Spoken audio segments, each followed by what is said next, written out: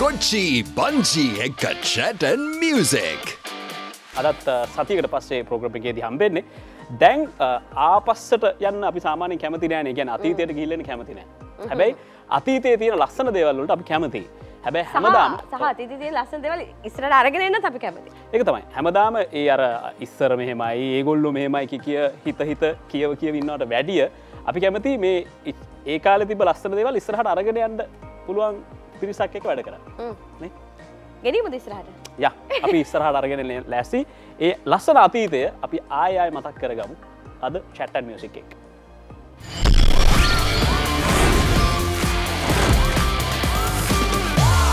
Kochi Banji Ekka Chat and Music.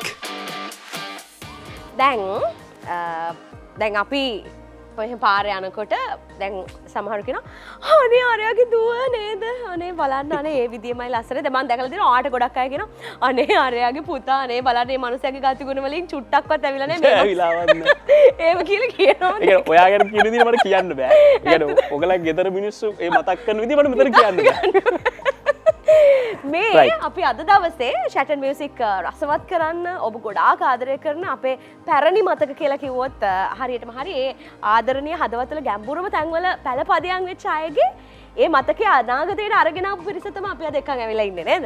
ඔව් මම මුලින්ම එන්න කියන්න ලෑස්ති ලස්සන ගෑන් ළමෙක්ට. හැබැයි එයාගේ තාත්තා ගැන කියලා එයා ළඟට එමු. ඒ කියන්නේ දැන් ඊට පස්සේ අපි එතනින් එහාට ඒගොල්ලෝ ගැන කතා කරනවා ගොඩක් දේවල්. හැබැයි එයාගේ තාත්තා එක යුගයක අපි ගොඩාක් ආදරය කරන ගීත ගණනාවක අයිතිකාරයෙක්. හරි? එතකොට අදටත් අපි ජනප්‍රිය තලයේ සින්දු ටිකක් ලිස්ට් කරනකොට සදාතනික ලංකාවේ සිංහල ගීතය ඇතුලේ එයාගේ තාත්තගේ සින්දුවක් අනිවාර්යයෙන්ම තියෙනවම තමයි. හරි? තාත්තා කුමාරසිරි පතිරණ එයාගේ ආදරණීය දුව සත්මානි පතිරණට අපි එන්න කිව්වා අද chat and music එක එකතු වෙන්න. එන්න සත්මානි. come on ඇත්තටම තාත්තලා ගොඩක් දුවලට තමයි ආදරේ නේද අනේ එහෙම කියනවා නේ එහෙම කියනවා ඔයා බලාපොරොත්තු වෙන කවදා හරි දුවෙද්ද පුතෙද්ද ඒකට උත්තරයක් ඕනේ කමන්නේ ඔයාට තනි මන් දන්නවා ඔයාට කවදාවත් තනි පැක් කරත්තර මුකුත් කරගන්න අමාරුයි එතකොට මම මේ කතා කරන කෙනා කාන්තාවක් විදියට ගත්තාම ඇගේ හඬට විතරක් නෙමෙයි ඇගේ රූපයට විශේෂයෙන් ඇය ගායිකාවක් වුණාට ඇගේ රූපයට ගොඩාක් ආදරය කරා අදටත් හරිම ආදරණීය හදවතක් තියෙන කෙනෙක් හම්බුණත් මගදී නංගී කියලා අතින් අල්ල එහෙම කතා කරන කෙනෙක්. ඉතින් ඇත්තටම අර අපි කියන්නේ මේ එහෙම අයගෙන ගායිකාවක් විදිහට බලාපොරොත්තු වෙනකොට ලස්සන දුවෙක් ඉන්නකොට අම්මට තියෙන හොඳ ආඩම්බරයක්. ඇය තමයි චාන්දනී හෙට්ටිආරච්චි ඇගේ ආදරණීය දියණියට අපි කතා කරනවා. ඇය තමයි ජැක්ලින් හෙට්ටිආරච්චි. බලන්න ඇයත් ඔන්න බොහොම ආදරෙන් අපි ආරාධනා කරනවා එන්න ඉඳගන්න. රයිට්. ඊට පස්සේ මම එන්න කියනවා තවත් ලංකාවේ ජනප්‍රියම ගීත ගණනාවක අයිතිකාරුවෙක්ගේ පුතෙක්ට. ඒ කියන්නේ බස් එකට නැග්ගත් ඇහෙනවා. ඊට පස්සේ හෝටලයකට ගියත් ඇහෙනවා. රේඩියෝ එකක් දැම්මත් ඇහෙනවා. ටීවී එකක් දැම්මත් ඒකේ විෂුවල් එකත් සින්දුව යනවා. සහ පුදුම ආදරයක් තියෙනවානේ මිනිස්සුන්ට. ඔය අර කියන අර මල් ගැන ගොඩක්ම සින්දු කියලා තියෙනවා. හරි? කින්ස්ලි පීරිස් ආදරණීය පුත් කවිදු පීරිස් අද දවසේ අපිත් එක්ක එකතු වෙනවා. එන්න කවිදු. තාත්තා වගේමයි බලන්න ලස්සන කොණ්ඩයක් තියෙනවා. එන්න කවිදු. දැන් ඊගාවට කැඳවන්න ඉන්න කෙනාගේ ෆැමිලි එක ගත්තොත් අපි තාත්තට කියන්නේ අයියා කියලා. පුතාට කියන්නේ මල්ලි කියලා. දුවට කියන්නේ නංගි කියලා. අම්මට කියන්නේ අක්කා කියලා. ඒ පවුලම ඒ හරි හැමෝටම කිට්ටුයි. ඒ වගේම ශ්‍රී ලාංකේය ගායන ශාස්ත්‍රයට මේ කලාකීර්ති පෝෂණය කරන ගොඩක් දේවල් කරපු ෆැමිලි එකක්. බොහොම ආදරණීය හඬක් හදවතක් තියෙන චන්ද්‍රසේන හෙට්ටිආරච්චි මහත්මයාගේ ආදරණීය දියණිය ලිහිණී හෙට්ටිආරච්චි. දැන් අපිට හෙට්ටිආරච්චි ෆැමිලි එකෙන් දෙන්නෙක්. හෙට්ටිආරච්චි ෆැමිලිස් දෙකක්. එන්න. රයිට්. අපි මේ රාත්‍රියට පොඩි ජොලියක් එකතු කරන්න ඕනේ. ලංකාවේ මියුසික් වල ඒ කියන්නේ අර කියනවනේ පෙට් නේම් නේද ඒවට කියන්නේ. එහෙම නැත්නම් ඔය අන්වර්ථ නාම කියලා කියන්නේ. ඒවා අතරින් වැඩියෙන්ම ජනප්‍රිය වෙච්ච නමක් තමයි ජොලියේ ඉන්න ක්‍රවුඩ් එක ගොඩක් ආදරය කරපු නමක් තමයි ජොලි සීයා. නේ? චන්ද්‍රරත්න අංකල්. නේ? රයිට්. එතකොට දන්නවනේ ජොලි සීයා එයාගේ ආදරණීය දියණිය උපේකා නිර්මාණී එන්න එයා තාත්තගේ අඩිපාර නෙමේ ඊට වැඩිය හාත්පසින්ම වෙනස් පාරවල් ගණනාවක හලෝ හරි එතකොට මේ කැඳවන්න හදන කෙනා ඒත් අර අමුතුම වෙනසක් කරපු අපේ හදවත්වල අපි ගැම්බුරුම තැනක තියාගෙන ඉන්න බොහොම ආදරණීය ලෙජන්ඩ් කෙනෙක් බොහොම ආදරණීය චරිතයක් කෙලින් කතා කරපු තාත්තා කෙනෙක්ගේ කෙලින් කතා කරන කෙලින් කොල්ලෙක් හරිද ඔව් ඔව් මං කට්ටියකින් ඇහුවා මං අහලා තියෙනවා එයා මොන වගේද කියලා නියමා එල කොල්ලෙක් කියලා තමයි කියන්නේ වැඩියෙන් කතා කරන්නේ නෑ නෑ ආයි කතා කරොත් තනියට තනි කෙලින් ඉරට කතා කරන්නේ හරිද රයිට් අපි එන්න කිව්වා ඒ ලෙජන්ඩ් තමයි අපි බොහොම ආදරෙන් හදවතේ ගැඹුරුම තැනක තියලා මතක් කරනවා එතුමාව සුනිල් පෙරේරා මහත්මයා. ඉතින් එතුමාගේ ආදරණීය පුත් කෝකෝ එන්න සජිත් පෙරේරා යේ චූටි වෙලාද මන්දා එන්න පොඩි වෙනවා එන්න නේ එන්න පොඩි දැන් අඩුවෙන් කන්නෙත් නේ අපි රයිට් ජය වේවා බොහොම ආදරණීය මෙන්න මේ 6 දෙනාත් එක්ක අපි 8 දෙනාම ලෑස්ති ඒ අතීතයේ ඔබ ආදරය කරපු කලාකරුවන්ගේ ඒ හඬ අද ඒගොල්ලෝ ගායනා කරන්නේ ඒ ගීතම තමයි. ඉතින් ඒ නිසා ඒක ලොකු වෙනසක් බවට පත් වෙයි. අපි ලස්සන සිද්දුවක් කාලේ කාටද දෙන chance එක? මම ආසයි මුලින්ම ජැක්ලින්ගේ වොයිස් එක අහන්න මෙතන. ජැක්ලින් හෙට්ටිආරච්චි අද chat and music අපේ මනෝජ් පීරිස් ප්‍රමුඛ අපේ ගෲප් එකක් ඉන්නවා. ඒගොල්ලොත් මතක් කරනවා එහෙනම් එන්න ජැක්ලින්. 1 2 3 4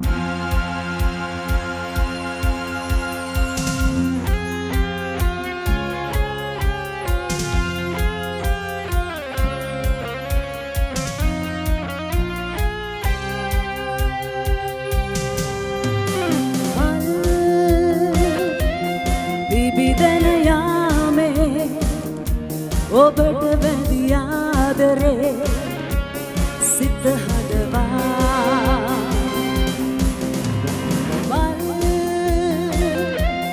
පර වූ යාමේ ඔබ හැර යාවිදැයි සිත ඇසුවා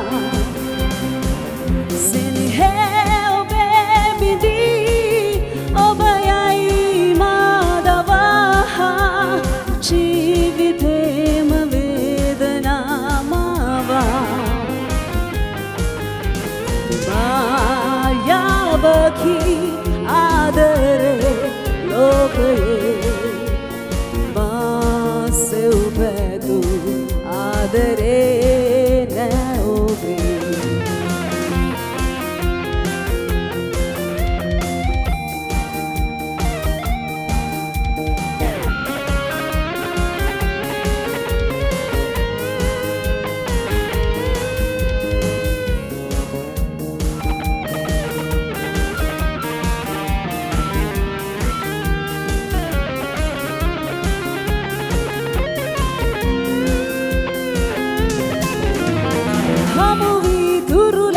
ඔබ හා බැඳිලා මා හැඟුම් කියුදා මුව මත හාසේ ඔය නැතු බැල්මේ රහසක් සැඟවීලා හමු වී තුරුලේ ඔබ හා බැඳිලා මා හැඟුම් කියුදා මුව මත හාසේ ඔය නැතු බැල්මේ රහසක් සැඟවීලා මා හැඟුම් මුලා කළේ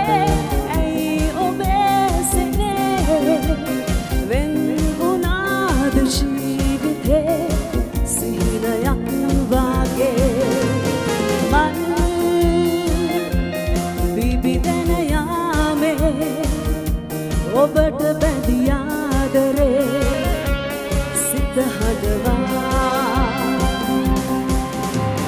මල්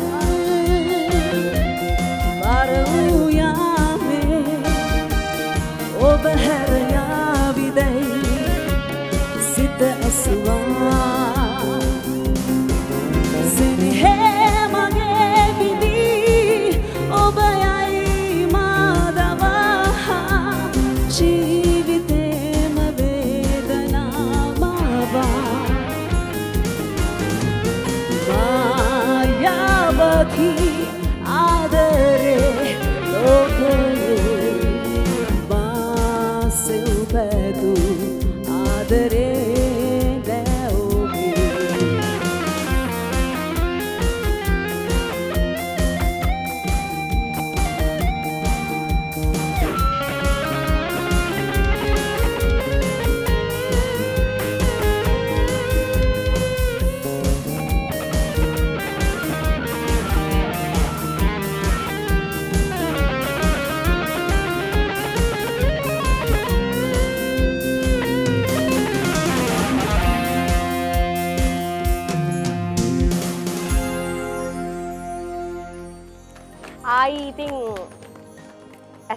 කටවහක් නම් වදින්න එපා. ඒ වොයිස් එකම තමයි. අම්මම තමයි. ඒ කියන්නේ අපි විෂුවල් නැතුව දුන්නා නම් අහවන්න වෙන්නේ නැහැ. ඇත්තටම අම්මි බලාපොරොත්තු වුණාද ඔයා ගායිකාවක් වෙයි කියලා? ඔයා බලාපොරොත්තු වෙනවද ගායිකාවක් වෙනවා කියලා? ඔයාගේ කොහොමද තිබ්බේ ඩ්‍රීම් එක ජැක්ලින්? මම හිතන්නේ දෙන්නම බලාපොරොත්තු නැහැ. පොඩි කාලේ කොහොමත් මියුසික් බෑග්ග්‍රවුන්ඩ් එක තිබිච්ච නිසා I think මියුසික් ආසයි. ඔය චුටි කාලෙම සින්දු කියනවලුද? පොඩ්ඩිම කාලේ ඕ නමුත් ප්‍රොෆෙෂන් එකක් වශයෙන් හිතුවේ නෑ. ප්‍රොෆෙෂනලි මට ඕනේ පයිලට් කෙනෙක් වෙන්න. Oh my goodness. හාත්පසින්ම වෙනස්. නමුත් ඉතින් A levels කරාට පස්සේ ඊට පස්සේ ඉතින් චුට්ට ආස හිතුණා. ඉතින් කෙලින්ම කන්ටිනියු කරා. ඒ ඩ්‍රීම් එක පැත්තකට තියලා මේක කන්ටිනියු කරා. සජිත් දැන් ගොඩක් වෙලාවට ඒ කියන්නේ තාත්තගේ නම කියලා එයාගේ පුතා මම කියලා කියනවට ගොඩක් ආටිස්ලා ඒ කියන්නේ ආටිස්ලා නෙමෙයි ප්‍රේක්ෂකයෝ කියන්නේ නෑ තාත්තගේ සින්දු කියලා ෆීල්ඩ් එකේ ඉන්න එක නෙමෙයි වැඩේ ඒගොල්ලන්ගේ මොන හරි කරන එක කියලානේ. එතකොට සජිත් ඔයා හිතන විදියට ඒක කොච්චර සාධාරණද අහන බලන කෙනාගේ පැත්තෙන් රසිකයින්ගේ පැත්තෙන් ඒක සාධාරණ කතාවක්ද? ඒකෙදි මම හිතන්නේ මෙහි අර හුඟක් වෙලාවට ඒ තියෙන මතය ඒක. ඉතින් මෙහි හරි බොහොම ඉතින් මේ පොඩි මේක ඇත්තට ඉන්ඩස්ට්‍රියක් කියලා මේක නෑනේ බොහොම මේ පොඩි මේකක තියෙන මේකන් ඉතින් ඒක ඉතින් අර ඉතින් මං හිතන්නේ ඉතින් එහෙම ඉතින් අපි හැමතිස්සෙම බලන්න අපේ ශක්තිය මොන හරිද? ඔයා ඉතින් තාත්තගේ සින්දුවක් කියලා එනවා කියන්නේ ඔයාට තියෙන්නේ තාත්තගේ ඩෙන්ටිටි එක නේ. ඔයාට වෙනම ඩෙන්ටිටි එකක් නැහැ. ඉතින් ඔයා පුළුවන් තරම් බලන්නේ තමාදයක්. මොකද එහෙනම් ඉතින් ඔයාට ඔයා අසරණ ඒ කමට කරන දේවල් තමයි තාත්තගේ ඒවම කියේ ඒව මේව කර ඉතින් මං හිතන්නේ ඊට වැඩිය මටයි මල්ලිටයි දෙන්නටම ශක්තිය තියෙනවා සින්දු ලියන්න තනු නිර්මාණය කරන්න මං හිතන්නේ ඒක අපිට මේ මොකක් හරි ඒ ලැබුණ මේ ආශිර්වාදයක් වගේ දෙයක්. ඉතින් මං හිතන්නේ තාම මගේ සින්දු නෑ එකක්වත් හිට් වෙලා නෑ මල්ලිගේ සින්දු නම් ඕනතර හිට් වෙලා තියෙනවා. හැබැයි ඉතින් මොකක් හරි කාලෙකදී මොකක් හරි දෙයක් මගේ ගීත වලටත් වෙයි කියලා මම බලාපොරොත්තු වෙනවා. හැබැයි මම එහෙම ජිප්සීස් නමකින් යන්න කියලා බලාපොරොත්තුවක් වෙන්නේ නැහැ. මොකද ඒක කරන්න එහෙම අවශ්‍යතාවයක් නැහැ. තාත්තගේ සින්දු මම કોઈ පාටි වල වෙඩින් වල අපි කියනවා. හැබැයි ඒකයි කියලා මේ ඒ එළියෙන් යන්න මට කිසිම බලාපොරොත්තුවක්වත් මට ආසාවක්වත් නැහැ එහෙම. කොහොමද ඔයාගේ ගායන ගීතේ ෆිට එක? අපි දෙන්න ඉතින් මේ මම හිතන සහෝදරකමට වැඩි මේ ගිය යාළුකම් බැඳීමක් ඉතින් අපි දෙන්නගේ තියෙනවා. මොකද අපි දෙන්න ඉතින් පොඩි කාලේ ඉඳන් එකටම හිටියේ. අපි දෙන්න එක කාමරේ නිදිය ගත්තා. ගහමරාගෙන නැහැ ෆිට. ආප්පු ගහමරාගෙන ඒක වැඩක් නෑ ඒක. ගහමරාගෙන සහෝදරකම් තියනවද? වැඩක් තියෙනවද? වැඩක් තියනවද නේ? අනිවාර්යෙන් මතක් කරන දෙයක් තියෙනවා. ඒ තමයි අපිට අනුග්‍රහකත්වය දෙනවා. අදත් ත්‍යාග සඳහා අනුග්‍රහකත්වය දෙනවා ෂයින් ස්ටේෂන්. ඔබ දන්නවා කොස්ටියුම් ජුවලරි එකක් මේ ලස්සන ගෑල්ලමයින්ට එහෙම මේ ඇඳගෙන ඉන්න ඇඳුමේ නේද? ඇඳුමට ගැලපෙන විදියට ජුවලරියක් කරගන්නවා කියන ටිකක් අමාරු වැඩක්. හැබැයි ෂයින් ස්ටේෂන් කඩුවෙල අශාදි බිල්ඩින් එකේ තියෙන. ඉතින් එතනට ගිහිල්ලා Tamanට කැමති විදියට ඒක කස්ටමයිස් කරලා ගන්න පුළුවන් කමක් තියෙනවා. ෂයින් ස්ටේෂන් අද දවසේ ත්‍යාග සඳහා අනුග්‍රහකත්වය දෙනවා. ඒ වගේම විජය නිෂ්පාදන ගැන මතක් කරන්න ඕනේ. තත්ත්වයෙන් වගේම ගුණාත්මක බවින් ඉහළයි විජය නිෂ්පාදන ජාත්‍යන්තරයේ පවා දැන් වෙළඳපොලේ මේ කුළුබඩු ලංකාවේ කුළුබඩු වලට එදා ඉඳන් නේද සුද්දායි කාලේ ඉඳන් කැමැත්තක් තිබ්බනේ ඒගොල්ලෝ ලංකාවට ආවෙත් මේ කුළුබඩු වෙනුවෙන් කියලා කියනවා. ඉතින් ඒ වගේ තමයි ඉතින් අද වෙනකොට විජය කියන ප්‍රොඩක්ට් නේම් එක ඉන්ටර්නැෂනලි මාකට් එකේ හොඳ තැනක තියෙනවා. CBL අපි මතක් කරන්න ඕනේ ලංකාවේ රස ලංකාවෙන් තවත් රටවල් 65කට අධික ප්‍රමාණයකට අරගෙන යනවා. ඒ වගේම තමයි අපි අලෙවිකරණයේ පැත්තෙන් කතා කරනකොට අපේ ස්ලිම් ආයතන සංවිධානය කළ බ්‍රෑන්ඩ් එක්සලන්ස් අවෝඩ් උළෙලෙදී පිට පස්වතාවක් සම්මානයට පාත්‍ර වුණු CBL අද දවසේ අපිත් එක්ක ඉන්නවා කියලා අපි මතක් කරනවා. ඒ වගේමයි අපේ රෝමා බේකර්ස් රෝමා කියන්න පුළුවන් කොහොම හරි කවන්නේ. ඔයගලන්ට ගෙදර ලස්සන පාටි එකක් ගන්න ඕන නම් අර නිකන් ඉස්සර වගේ දැන් මෙහෙම බෙදලා හොදි බෙදලා එහෙම තියන්නේ නැහැ. දැන් ප්ලැටර්ස් ට්‍රෙන්ඩ් එකක් වෙලා තියෙනවා. ඉතින් ලස්සන ඔය අර තියෙනවානේ එග් කැනපි එහෙම කියලා තියෙනවා. ඔයාට එහෙම ලොකු නොලෙජ් එකක් නැහැ කෑම ගැන. කෑම ගැන නොලෙජ් නැහැ කන්න විතරයි. ඉතින් ලස්සන ප්ලැටර් එකකින් ඔයගලගේ පාටි එක ඩිසයින් කරගන්න ඕන නම් බතරමුල්ල අරෝමා කැෆේ එක තියෙනවා. ඔයගලන්ට කන්ටැක්ට් කරන්න පුළුවන්. ඉතින් ඒ රස අපි අත්විඳා. ඒ රස ඔයගලත් අත්විඳින්නට අපි කැමතියි. ඒ වගේම විශ්වසනීය ගමන් සහකාර PG මාටින්ස් ගැන මතක් කරන්න ඕනේ නේද? ලංකාවේ කේශාලංකරණ පැත්තෙන් කතා කරනකොට බෙලොස් අපිත් එක්ක ඉන්නවා. ඉතින් බෙලොස් අපිට හරිම ළඟයි. ලස්සනට කොණ්ඩේ තියාගෙන ඉන්න අපිට උදව් කරනවා. මේ කවිඳු වගේ මම හිතනවා වගේ කොණ්ඩේටත් මොන හරි කැරටින් ට්‍රීට්මන්ට් එහෙම කරන්න නේද ඔයගොල්ලෝ? හරි මොන හරි කරණයක් කරගන්න පුළුවන් බෙලොස් ඔය කල එකක් දාන්න පුතා. පුතා ඊට කලින් අපි සින්දුවක් කියලා ලස්සන සින්දුවක් ආවා. කවිඳුද?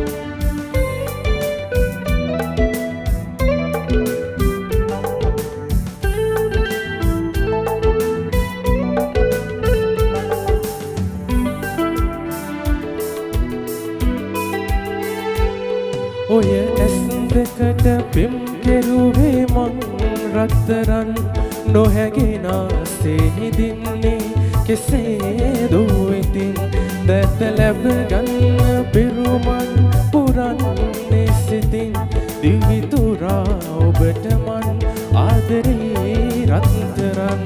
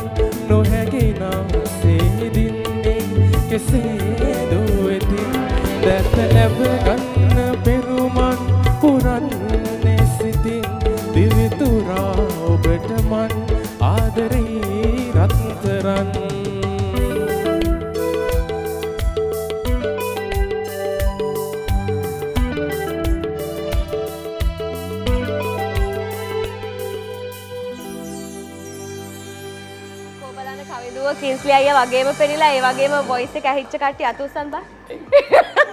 කොඩම් පෙහුනේ මම. මං මොනිටර් එකෙන් බලලා මම බල කින්ස්ලේ වගේම පේන්නේ කියලා. හරිනේ ඉතින්. හරි ඉතින් එහෙම තමයි. හැබැයි ඒ chance එක වෙනස් විදිහට ගත්ත තව තුන් දෙනෙකුත් ඉන්නවා. සම්මානින්න ඔප එක ඉන්නවා ලිහිණ ඉන්නවානේ. දැන් එතකොට ඒගොල්ලන්ගේ වොයිස් එක නෙමෙයි ඉන්නේ. හැබැයි ඒගොල්ලන් ලොකු දුරකට ගෙනල්ලා තියෙනවා. දුවෙක් විදිහට ඒකට ඔයාලට සපෝට් කරන්න පුළුවන් වෙයි කියලා ඔයාලට තේරෙනවා ඒසෙදි හිතුණාද උප එකට? ඒ කියන්නේ තාත්තිගේ පැත්තෙන් එයාව ඉස්සරහට අරගෙන යන්න ඔයාට සපෝට් එකක් බෑකප් එකක් වෙන්න පුළුවන් වෙයි කියලා. තාත්තගේ පැත්තෙන් ඉස්සරහට යන්න මට එයාට උදව් කරන්න දෙයක් නැහැ. එයා ගිහින් ඉන්නේ මං පොඩි නේතකොට ඉතින්. එහෙම ඉතින් අද වෙනකොටත් මගෙන් සපෝට් එකක් නම් තාත්තට හම්බෙන්නේ නැහැ මං හිතන්නේ. තාත්තා සතුටුයිද ඔයා මේ පැත්තේ ඉන්න එක ගැන නැත්නම් ඔයාට තිබ්බ වෙන ඩ්‍රීම් එකක්ද? මම එහෙම හිතුවේ නැහැ කවදාවත්. එහෙම මේ සිං කරන්න කියන්නේ ගායිකාවක් වෙයි කියලා හිතුවේ නෑ. පොඩි කාලේ ඉඳලා ඉතින් අර ඒක තිබ්බා ඉතින් ජාන වලින් එහෙම කියලා ඉතින් තාත්තගේ පැත්තේ කට්ටියටම හොඳට සිං කරන්න පුළුවන්. එයා හරිය සතුටුයි මගේ එක මොකක් හරි ගියොත් ඒක 10 පාරක් 100 පාරක් හරි බලන්න පුළුවන්. එයාට ඒ තරම් මට එපා වෙනවා තාත්තා ඇයි ඕකම බලන්න කියලා. එච්චර එයාට ඒක ආසයි. අම්මත් එහෙමයි. එහෙම තමයි ඉතින්. අපිත් එහෙම වෙයි දරුවෙක්ට කවදා හරි අපේත්. ඔව් නේ එහෙම තමයි ඉතින්. කවිදු දැන් තාත්තගේ සින්දු වලට මේ දැන් කවන්නේ නැහැ එහෙම ඕපන් කතාව.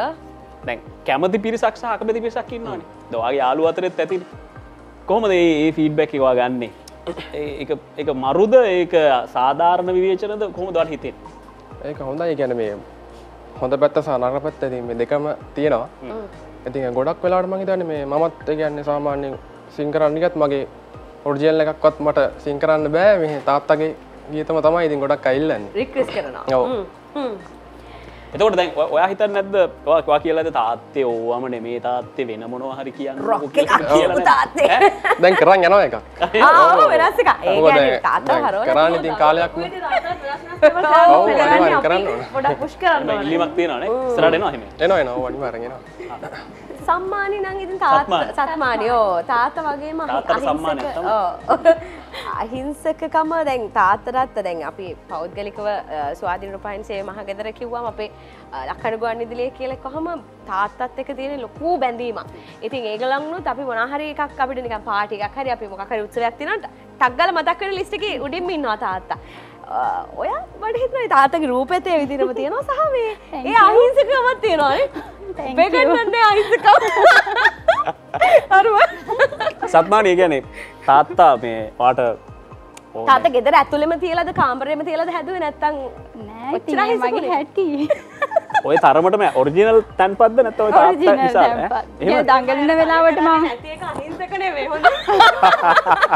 ඒවත් තියෙනවනේ. එහෙම කියන්නේ මම දඟලන වෙලාවට දඟලනවා. යාළුවොත් එක්ක එකතු වෙනාම ඉතින් කොහොමද අපි දඟලනවා. එහෙම දඟලනවා. මේ නම් මගේ හැටි. ඔයාට පොඩි කාලේ ඇත්තටම ඔයා හිතලා තියෙන්නේ කොහොමද? දැන් ඔයා ඒ ආభాෂයත් එක්කනේ හැදෙන්නේ. ඔයා ඒ දේවල් දකිනවා. ඔයා ආදරය කරාද නැත්නම් ඔයාට හිතුනේ ඒක වින්දලා ඔයා වෙන පැත්තකට යනවා කියලාද? නෑ අක්කේ මගේ නම් පළවෙනි බලාපොරොත්තු වුණේ ගායිකාවක් වෙන එක. පොඩි කාලේ ඉඳන්ම. ඒ කියන්නේ මම සින්දුවක් ටීවී එකේ දැක්කත් මම ඒක ටක් ගාලා පාඩම් කරගන්නවා චූටි කාලේ. වචන කියන්න ගත්ත ගමන් ඉඳන්ම මම කියනවලු සින්දු පුළුවන් විදිහට. ඉතින් මගේ ඩ්‍රීම් එක ඇත්තටම තිබුණේ අනිත් අය කියනවා ඩොක්ටර්ස්ලා වෙනවා මේ නෑ මට තිබුණේ මම ගායිකාවක් වෙනවා කියන එක. ඒ වගේම මට අර තාත්තිගේ පැත්තෙන් යනවා වගේ මම හරි ආසයි ෆිල්ම්ස් වල සින්දු කියන්න. ඉතින් මම ඒකට තමයි ගොඩක්. ඔයා හිතනවා ඔයාලා එහෙම ස්ක්‍රීන් වොයිස් එකක් තියෙනවා කියලා? මේකයි හැමෝම කියනවා අහනකොට. බලමු ඉතින් මට chance එකක් ආවොත් මම කාට හරි කියලා බැලුවොත් හරියයිද කියලා බලමු. සින්දුවක් අපි අහලා අපි දෙනාට පොඩි සීරීස් එකලානේ. අපි ඒ සීරීස් මූඩ් එක කඩන්න අපි සජිත් වෙන්න කියනවා. එන්න සජිත් වෙන්න. නටන්න ඕනේ මට නම් ඒ සින්දුවට. පොඩි දෙන්න අපි පොඩි පංච එකක්.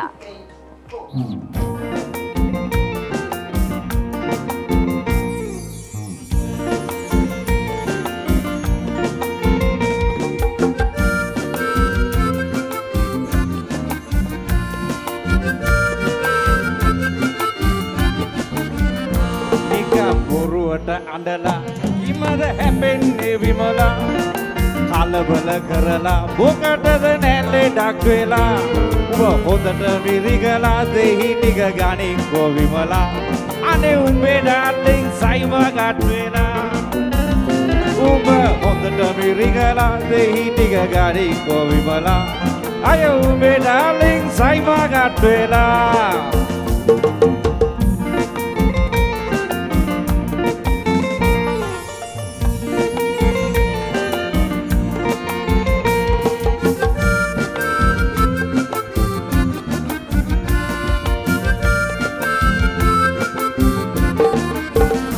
ඔය අතපඩි හින්දා සුමියට හිත ගිය හන්දා යාළුවෝ ගැන්දා තරගෙට බිව්වද වන්දා අයෝ නුපුරුදු හින්දා වමනෙට ආවද වන්දා ඔය බොන්නට බැරි සයිමා මොකද බිව්වද මන්දා ඔබ හොඳට මිරිගලා දෙහි ටික ගනින්කෝ විමලා අයෝ උඹේ ඩාර්ලින් සයිමා කට් වෙලා ඔබ හොඳට මිරිගලා දෙහි ටික ගනින්කෝ විමලා අනේ උඹේ ඩාර්ලින් සයිමා කට් වෙලා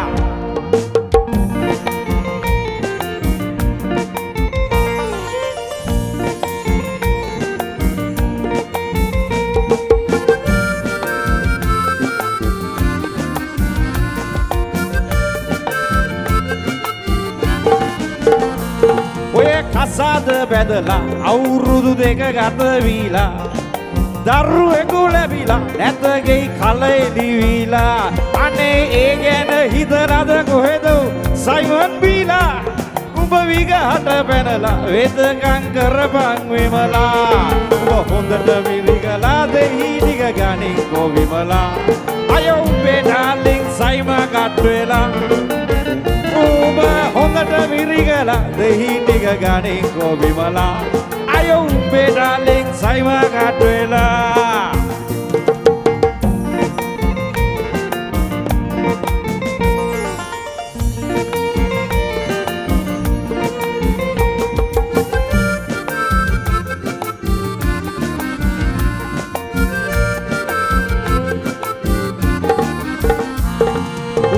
තව අඬලා මොකටද පල නැත විමලා සයිමට වැදිලා කරපන් වෙන්නට වැදිලා අනේ මොකටද බැනලා වැඩකට නැහැ නොව බැනලා ඔය දෙහි ටික හදලා විගහට පොවපන් විමලා ඔබ හොඳට මිරිගලා දෙහි ටික ගනින්කෝ විමලා අයෝ උඹේ ඩාර්ලින් සයිමා කට් වෙලා උඹ හොඳට මිරිගලා දෙහි ටික ගනින්කෝ විමලා අනේ උඹේ ඩාර්ලින් සයිමා කට් වෙලා නිකම් බොරුවට අඬලා හිමද හැපෙන්නේ විමලා කලබල කරලා මොකටද නැල්ලේ ඩක් වෙලා උඹ හොඳට මිරිගලා දෙහි ටික ගනින්කෝ විමලා අය උඹේ ඩාර්ලින් සයිමා කට් වෙලා ඔබ හොඳට මිරිගලා දෙහි ටික ගනින්කෝ විමලා අය උඹේ ඩාර්ලින් සයිමා කට් වෙලා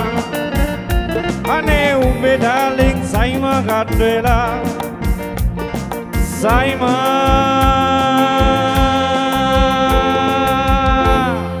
විමලගේ සයිමා කට් වෙලා සයිමා කට් වෙලා Thank you.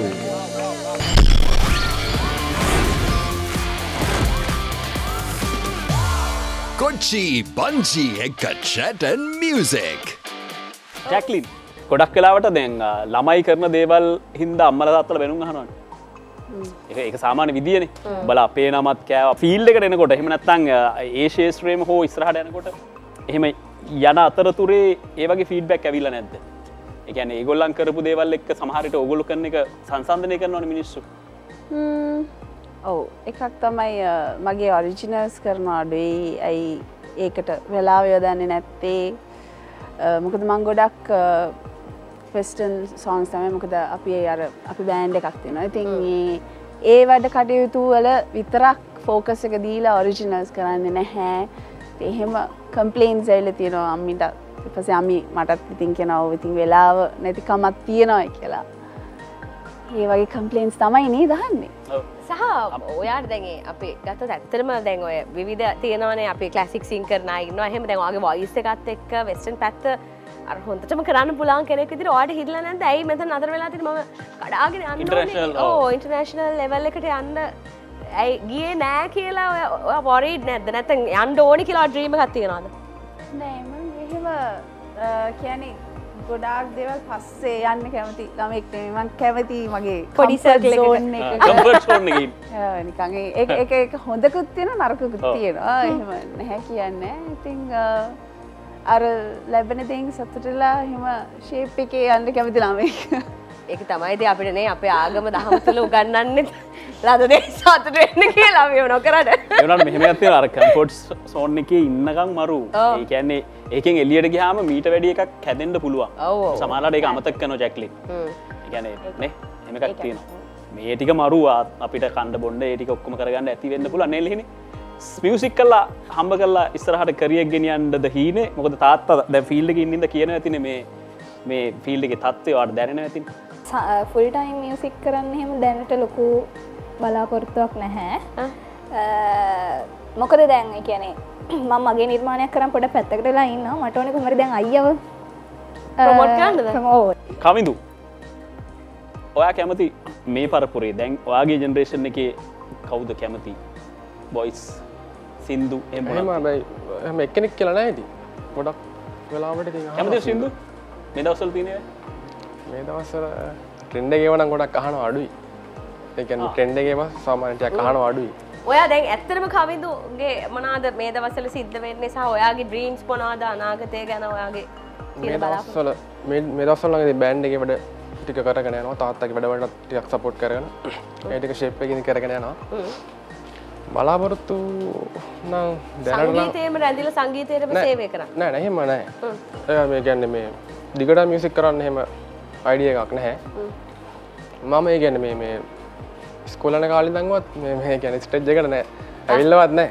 ඒ කියන්නේ මේ සින්දුවක් කියලාවත් නෑ සාමාන්‍ය ඒ ලෙවල් ඉවරලා වගේ තමයි මම ආවේ ඒක නිසා දැන් අර ඒක ෆුල් ටයිම් කරන්න එහෙම අදහසක් නැහැ ඉතින් කරනවා ඒ කියන්නේ අර තාත්තා නිසා තාත්තත් කියනවා ඉතින් ඔය ඉන්න එහෙම නිසා ඒ නිසා කරනවා නැතුව අර දිගටම ඉන්න අදහසක් නැහැ දැන් තාත්තට එහෙම ෆීඩ්බැක්ස් එනකොට I think එහෙම ගෑනු ළමයි ලොකුවට පේන නාවට බෑන්ඩ් එකක් විදියට ගත්තම තාත්තලාට ගොඩක් කමෙන්ට්ස් එනවා.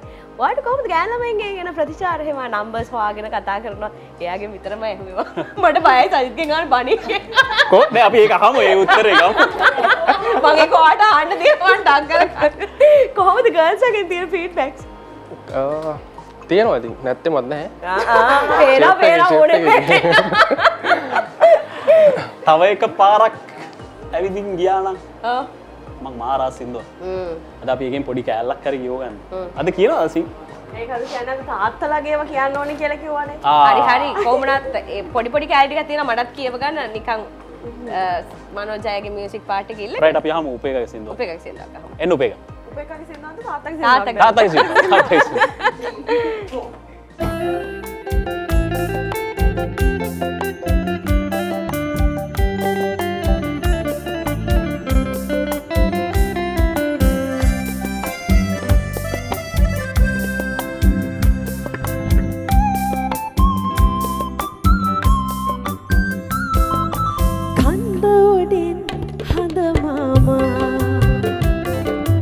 අන්න පුතේ තරහෙන් මේ බලනවා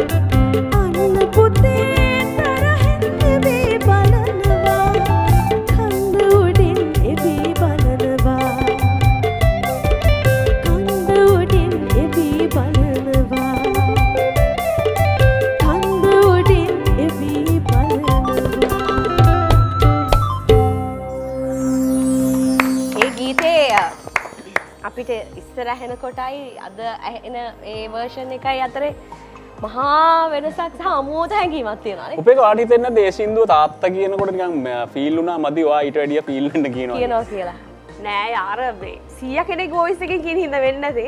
දැන් ඒ පිරිමි කෙනෙක් කියලා ගැහණු කෙනෙක් කියද්දි ඒක අර්ථය පොඩ්ඩක් සොෆ්ට් වගේ වලට තේරෙනවා නැති. ඔයාට ඒ ටෝන් එක බැයිද? අම්මෝ බෑ. පොඩ්ඩක් පුළුවන්. ඔයා හොඳටම දන්නවනේ වැඩේ. එහෙම බෑ. අද පොඩ ලැජ්ජානාහරි ගැට ගහලා චුට්ටක් තියෙනවා නේද? මොකද අනිත් අය පොඩ්ඩක් නෑ නෑ මේගොල්ලන් ඔක්කොම එහෙම තමයි හොඳට දඟලලා කරලා ඔයා මං ගෙදර ආවොත් මං කියලා වෙන්න නෑ. අද යන් එහෙනම්. ගෙදර කියලා ඉතලා දැන් මං කල්පනා කරේ අපි දෙනාට අපේ නිෂ්පාදකතුමාට විශේෂයෙන් ඒක කියව ගන්න ඕනේ නේ අවත් තරක් එන්න වෙනවා ගෙදර. එතකොට අර ප්‍රශ්නය අහන්න. ගයන්ගෙන් ඔය ගයන් නෙවෙයි සජිත්. සෝරි සජිත්. සජිත් අර ගර්ල්ෆ්‍රෙන්ඩ් ලගේ ප්‍රශ්නේ අහන්නේ මේ. ඔයාවයි ගයන්වයි එකට තිබ්බාම ඔයා හිතන්නේ වැඩිම ආකර්ෂණය තියෙන ඔයාටද ගයන්ටද? ගයන් ෆේමස් නේ. ඔව්. ඌට ආකර්ෂණය වැඩි. වැඩි. සහ ඔයාට හිතෙන්නේ නැද්ද ඔය දෙන එකට ඉන්න නිකන් ගයන් පොඩි ලයින් එකක් දාලා ටෙන්ෂන් ගන්න හදනවා වගේ. එහෙම නැද්ද? එහෙම මේ නෑ එයාට කොහොමද ආකර්ෂණය තියෙන මිනිහට නම තියෙන නිසා අපි නිකන් සොක්කෝ වගේ අපි එක එකක් තරම් ගන්නෑ. ඕ. දැන් ඔයා කැමති වෙච්ච ගර්ල්ස්ලා ගයන්ට කැමතිලා එහෙම ඉෂුස් තිබිලා නෑ. අපෝ නෑ නෑ ඉෂුව කියන අපේ ප්‍රොෆයිල් නෑ අපේ කෙල්ලෝ කැමති මම කැමතිලා ඒ පස්සේ ඒ කෙල්ල ගයන්ට සෙට් වෙලා ඔය වගේ ප්‍රශ්න වෙලා තියෙනවා ඒ දවස්වල. ප්‍රොබ්ලම්ස් එලා නැත්. අපිට එහෙම කියන්නේ නෑ අයියා කියනවා. තියෙනවා. ඒ කියන්නේ එක ෆැමිලි එකක ඇත්තටම අර ළඟම මචං ලෙවල් එකේ කොල්ල දෙන්නෙක් සහෝදරයෝ විදිහට ඉන්න එක ඇත්තට මොන වගේ ෆීලිං එකක්ද? දැන් තාත්තා කොහොමද ඔයගොල්ලන්ට සැලකුවේ කෙනෙකුලන්ව ගොඩක් ටෆ්ද? තාත්තා ඉතින් අපේ තාත්තා ටික සැරපරුස කෙනෙක්. මොකක් ඉතින් අපි අපේ තාත්තත් එක්ක අපි ලොකු ගැප් එකක් තිබුණා. එහෙම ලොකු කිට්ටු මේකක් කියලා තාත්තත් එක්ක තිබුණේ නැහැ. අපි හුඟක් අම්මත් එක්ක තමයි. නෑනේ ඔයගොල්ලන්ගේ දේවල් වලට. නෑ එහෙම මේකක් කවදාකවත් තාත්තා කිසිම දෙයකට බල කරලා කිසිම දෙයක් නෑ. හැබැයි හරි ආඩම්බරයි. අපි මොන දේ කරත් එයා මේ බලාගෙන ඉන්නවා කවදාකවත් අපිට ජීවිතේට මුණ්ඩ කියලා නේ අඩුව ඔබගේ වැඩේ මෙහෙම මරුනේ අර කවදාකවත් කියලා අම්මට කියනවා. ඉතින් අම්මා තමයි කියන්නේ මෙන්න තාත්තා මෙහෙම කිව්වා කියලා අපිත් මොන හරි දෙයක් ඕන නම් අම්මට තමයි කියන්නේ තාත්තට කියලා මේක පුළුවන් නම් මේක කරලා දෙන්න කියලා. ඉතින් ඊට පස්සේ අර අපි වයසත් එක්ක ඉතින් අර මුහු පුරා යනකොට ඊට පස්සේ මම තාත්තත් එක්ක හොඟක් කිට්ටු වුණා. ඉතින් මොකද අපි දෙන්න එකට වැඩ කරන්න ගත්තා. එතකොට ඒ වැඩ කරන මේක ඉතින් එතකොට තාත්තත් එක්ක අන්තිමට තාත්තගේ ඔක්කොම ඉතින් අර ඔෆිස් එකේ ඒවා ඔක්කොම ඉතින් අපි දෙන්න එකටම තමයි ඊට පස්සේ කරේ. හැබැයි ඉතින් අර ඒ කොහොමුණත් අර යාළුවෙකුට තිබුණා. හැබැයි අර ඒ කොහොමුණත් ඒ ગેප් එක තිබුණා. ඒ බය තාත්තට තිබුණු මේක තිබුණා.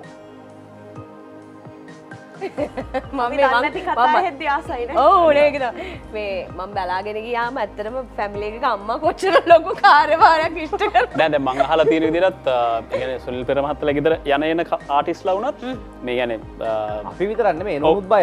එනවුත් බය. එනවුත් බය.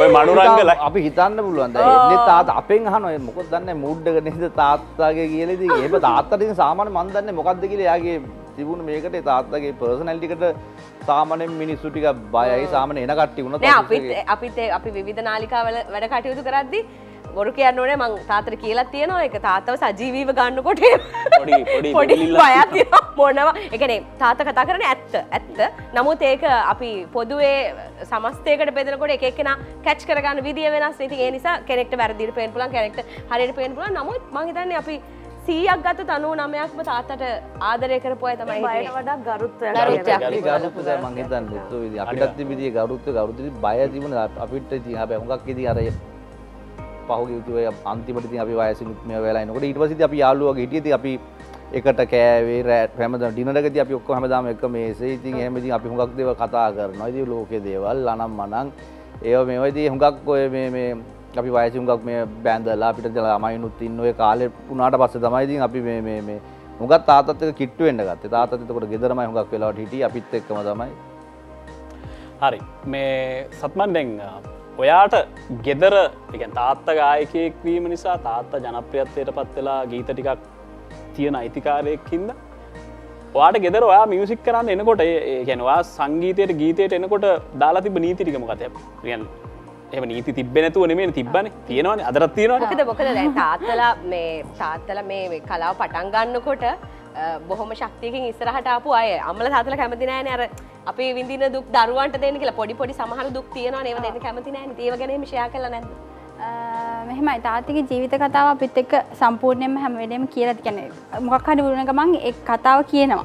මොකක් හරි එයාට මතක් වෙන සිද්ධිය ඒ වෙලාවට කියනවා. ඉතින් මේ ඒ වගේන් අපිට කියන්නේ යා මේ අපිට දුක දෙන්නේ නැහැ. ඒ වුණාට අර ටිකක් අර තාත්තා අර එයාගේ නම පාවිච්චි කරලා අපිට එකපාරට දෙන්නේ නැහැ යන්න. කියන්නේ ඔයා හිමි යන්න. ඔයාගේ තැන හදාගන්න ඔයා දැනගන්න ඕනේ. ඔයාගේ වොයිස් එක හොඳයි නම් මිනිස්සු ආව පිළිගනි. ඔයා කියන විදිහ හොඳයි නම් මිනිස්සු ආව පිළිගනි. අනිත් එක අයියා කිව්වා දැන් මං කිව්වා අයියට මේක මට ෆෝන් එක බලාගෙන කවදාවත් සින්දු කියන්න දෙන්නේ නැහැ තාත්තා එක නීතියක්.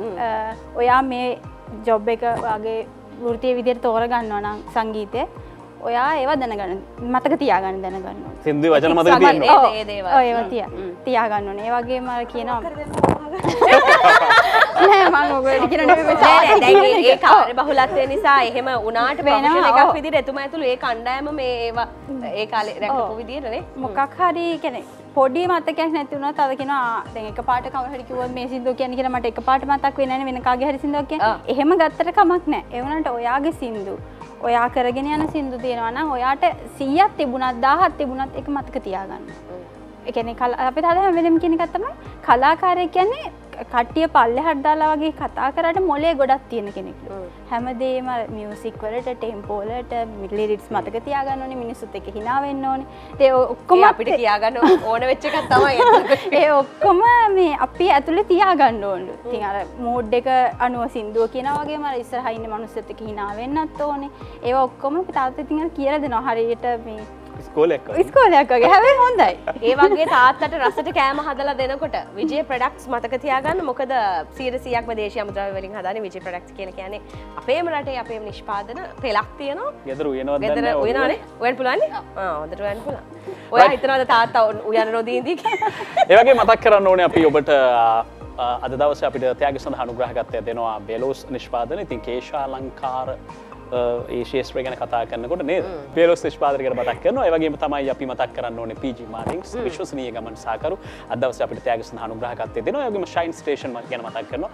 කොස්ටියුම් ජුවලරි එකක් කරගන්නවා නම් ලස්සන කොස්ටියුම් ජුවලරි එකක් ඔයාගේ කැමති විදියට ඔයාට කැමති ඇඳුමට කාලයක් පවතින්න නේද කාලෙකට පස්සේ ගිහලා ඒක චේන්ජ් කරගන්න ඒක අප්ඩේට් කරගන්න ඒ හැම දෙයකම ෂයින් ස්ටේෂන් මතක් කරනවා කඩුවෙල ආශාති බිල්ඩින් එකේ.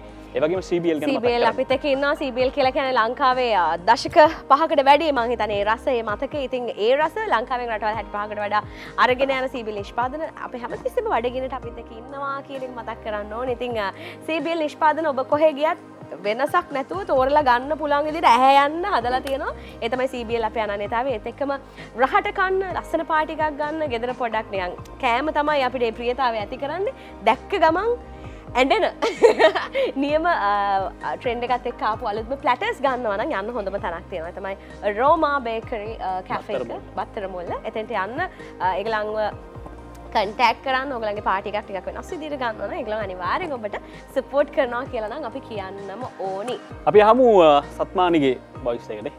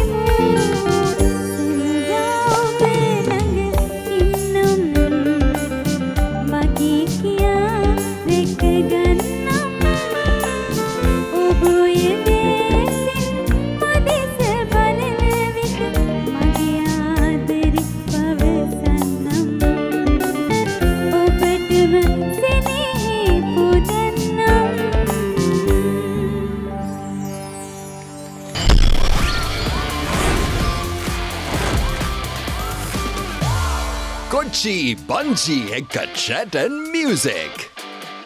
පොඩි විසුල් පාට් එකක් දෙන්නකෝ. මම හරියම කැමති උපේක ඔයාට අර පිහිටලා තියෙන සමහර දේවල්.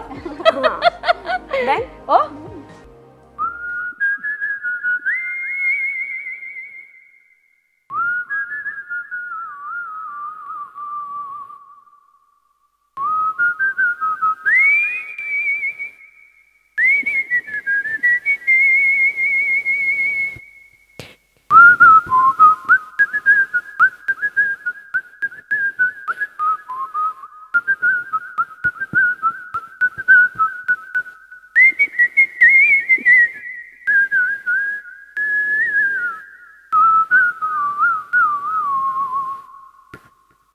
සහක් නම් වදින්න නම් එපා. කොච්චර සංයමයකින් ඒක කරාද ඉන්ස්ට්‍රුමන්ට් එකක් ප්ලේ කරනවා. කොල්ලෝනේ සාමාන්‍ය විසිල් ගහන එක්ස්පර්ට්ලා. දැන් කියන්නේ ගෙදරක වුණත් කොල්ලෙක් විසිල් ගෙදරක නෙවෙයි කොහේ හරි ගිහිල්ලා නේද? එලි මහානක දුනත් කොල්ලෙක් විසිල්ලක් කරාම ඒක මැජික් කියන්නේ නෙමෙයි.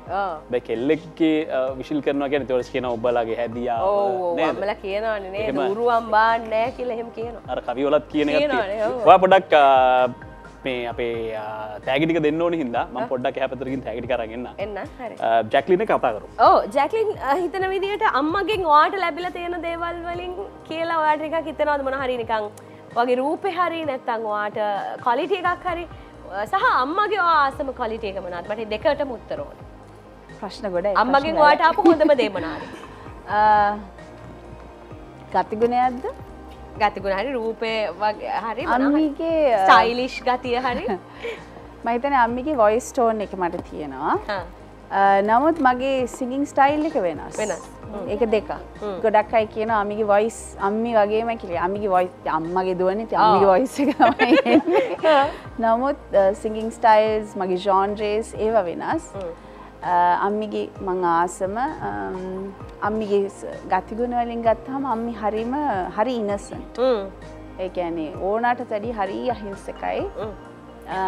සහ යා හරි කරුණාවන්තයි. විශේෂයෙන් පොඩි ළමයින්ට නැති බැරි අයට අර නිකන් හරි යාගේ ලොකු හදවතක් තියෙන්නේ. අතේ තියෙන දේ හරි කමන්නේ ගෙදර මොනවද තියෙන්නේ ඒක හරි අස්සන කරුණාවක් සහ සෙනෙහස යාගේ. එයා ළමයින්ටම ගොඩාක් ආදරේ. ඉතින් ඒ ගතිගුණ දෙකට මම ගොඩාක් කැමතියි අම්මිගේ ආදරය කරනවා. ගතිගුණ ගත්තාම ඇත්තටම එකක් දෙකක් කියලා කියන්න බෑ. එයා හරි ධෛර්යවන්තයි.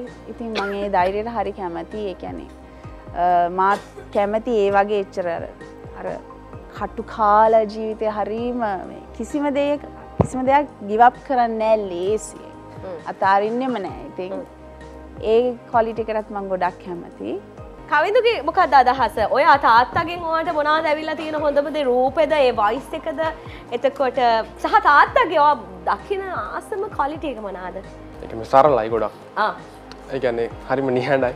දැන් මං හිතන්නේ මටත් ඒක තමයි ගොඩක් තියෙන්නේ. ඒ කියන්නේ මේ ඔයා හිතනවා සරලයි කියලා. මට සරලයි නෙමෙයි. ඒ කියන්නේ මේ නිහඬයි අර ගොඩක්. ඒ කියන්නේ මේ අර පොඩ්ඩක් කතා බහ චුට්ටක් අඩුයි අර එහෙම ඒක තමයි මම ගොඩක්ම මං හිතන්නේ මට තියෙන දේ. ඔයාට කැමතිනේ? මම කැමතියි ඒකට.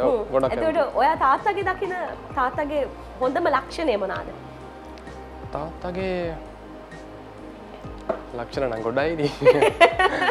අර සරලකමට තමයි මම ගොඩක් ආසයි කියන්නේ අපි අම්මට ආදරෙයි. ඉතින් අර ඒ කියන්නේ හරියම මේ ඒ කියන්නේ මුකුත් ඒ කියන්නේ අර දෙයක් කියන්නේ සාමාන්‍ය මේ ලොකු දෙයක් ඔලුවට ගන්නෙ නැහැ. ඒක ඕනම දෙයක් අර සාමාන්‍ය නෝමල් විදිහටම ඒ විදිහට තමයි ජීවත් වෙන්නේ.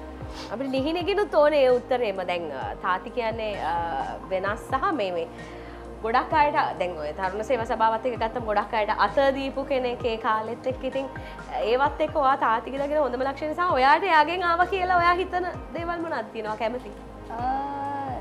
මම ඇත්තටම මං හිතන ඉදිරි මං ගොඩක් අප්පච්චි වගේ. කියන්නේ හැමෝම එකම හොඳට එකතු වෙලා කියන කතා. ඒ කියන්නේ හැමෝම එකම කියන්නේ මට ඕන කෙනෙක් එක්ක ඉන්න පුළුවන්. මේ එහෙම කියන්නේ එහෙම අර අනිත් කෙනාව ගොඩක් තේරෙනවා. ඒ වගේ දේවල් ඔක්කොම මට අප්පච්චිගෙන් ආව දේවල් කියලා මම හිතන්නේ. සහ යාගේ මම දකින්නම මම ගොඩක්ම කැමති ගුණාංගේ තමයි යා කියන්නේ හරිම නිහතමානී, හරි ආදරණීයයි. උපේකා.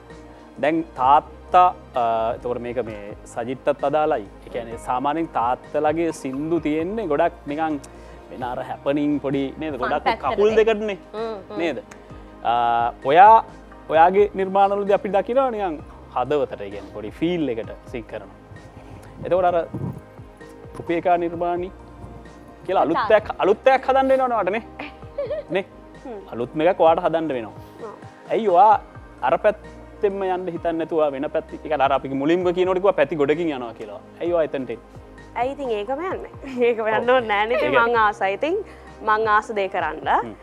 ඉතින් අර මට ඕන දේ තමයි මම කොහොමත් ආස කරන්න පොඩි වෙනසක් එක්ක.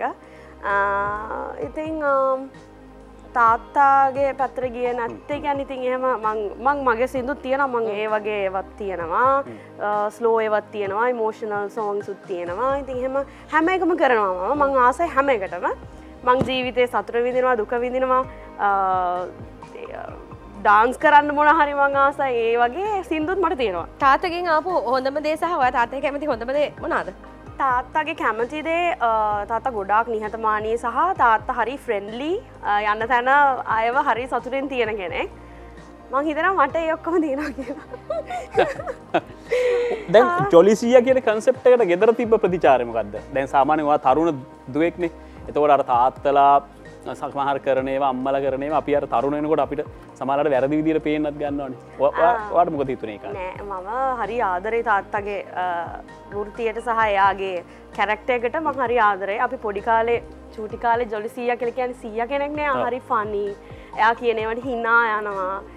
ඉතින් අර රෑ ජාමයා ෂෝ එකකට හරි ගිහින් සින් කරද්දී අපි ඉන්නවා නම් අපි එයා කියන වෙලාවට හැරෙලා මේ වාහනේ ඉන්නේ යනට හැරිලා හරි ආසාවෙන් බලගෙන ඉච්චර ආසයි. තාමත් එහෙමයි. එයා කොහේ හරි ගිහින් සින් කරත් එයාගේ සින්දු කියද්දී යනවා අපි ඩාන්ස් කරන්න මං කවුරුනත් මං ඩාන්ස් කරනවා කියලා කොහේ හරි.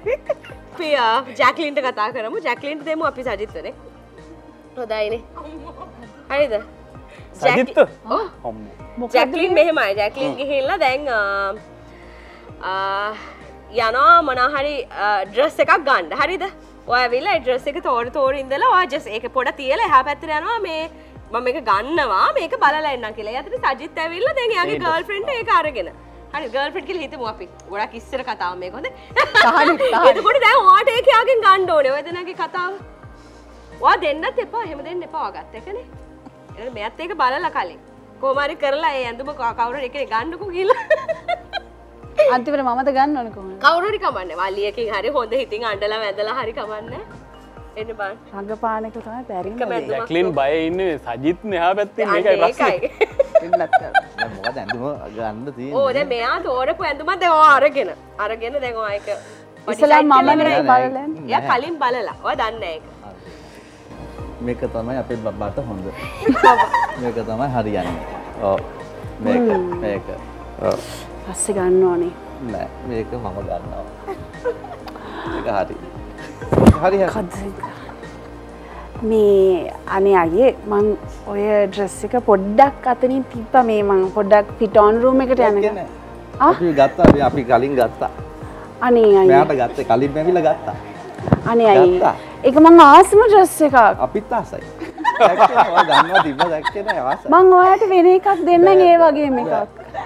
ආසයි. අනේ මට ඕනේ ඒක. බෑ.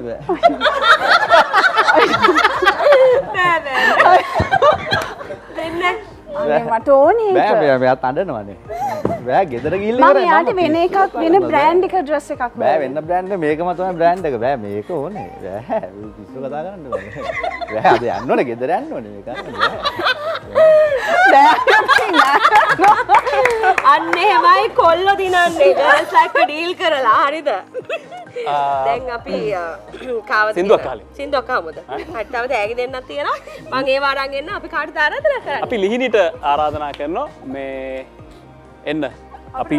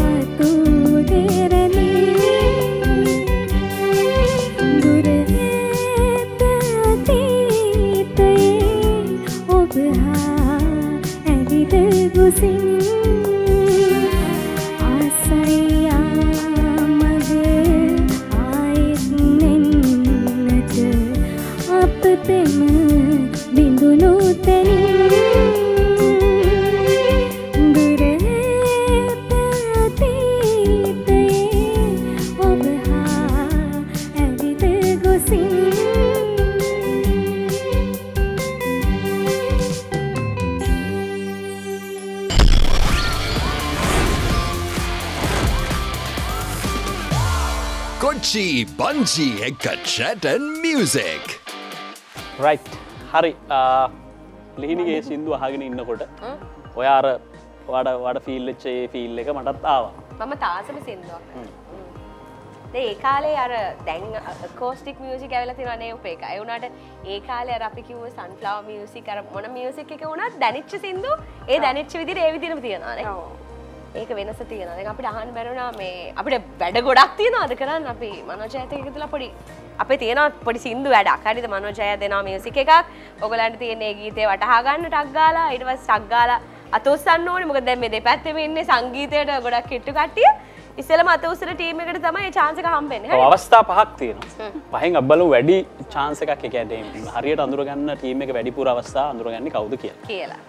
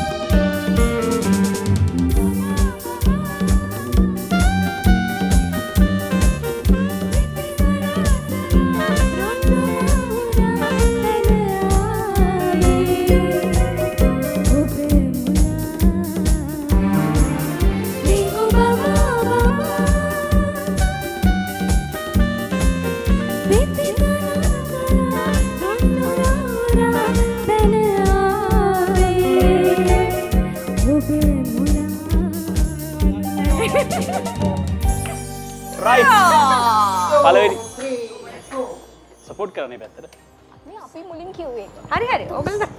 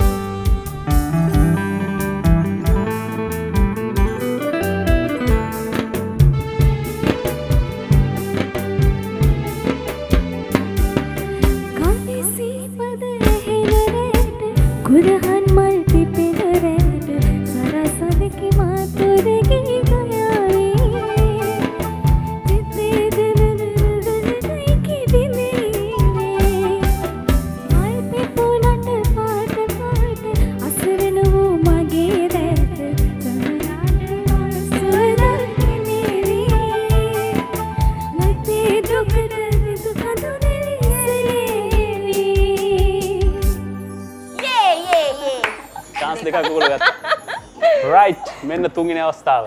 1 2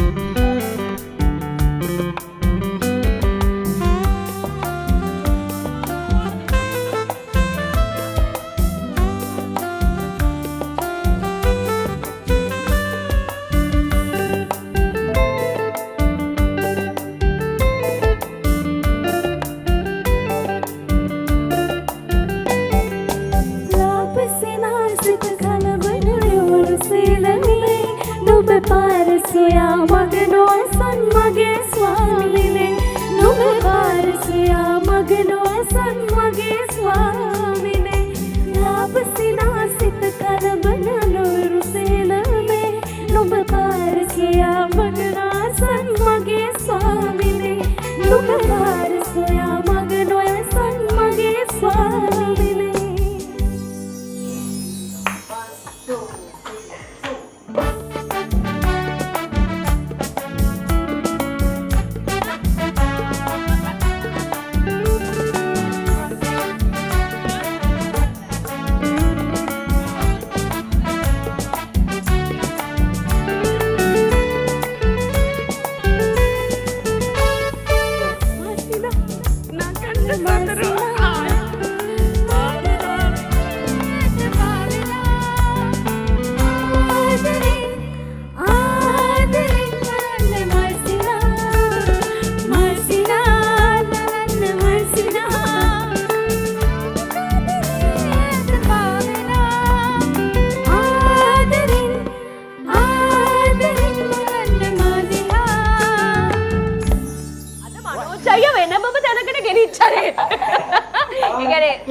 Last chance.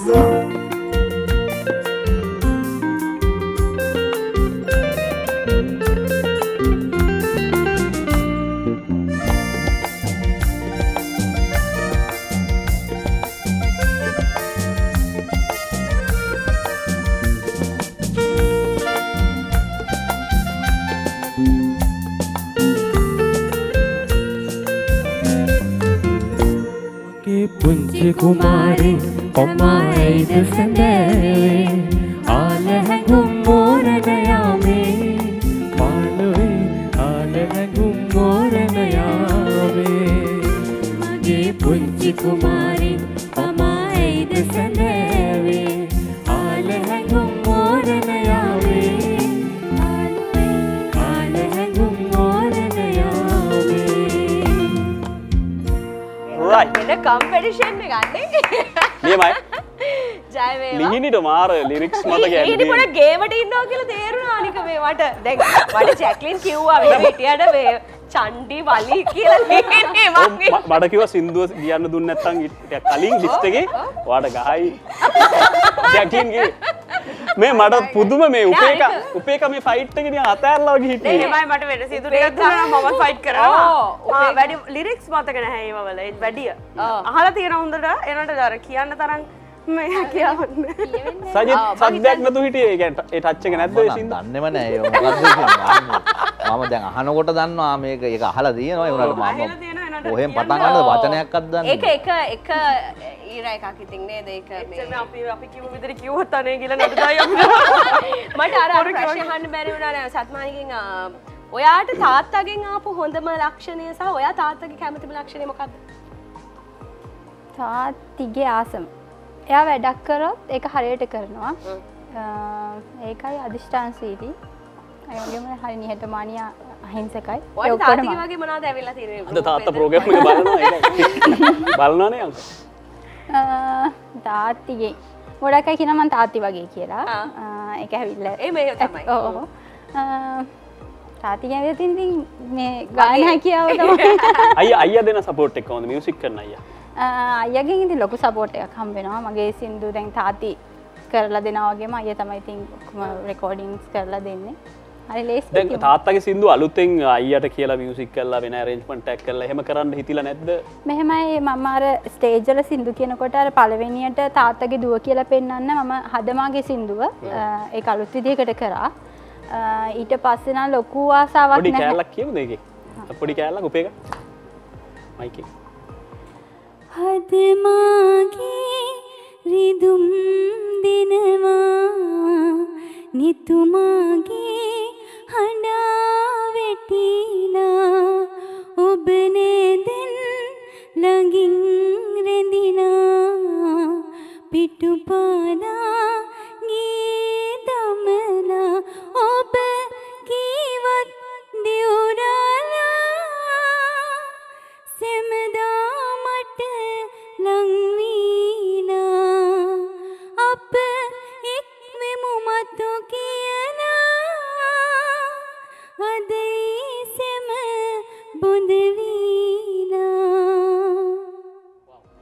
thank you. බරව අපි වෙන තැනක තියෙනවානේ. thank you වකි.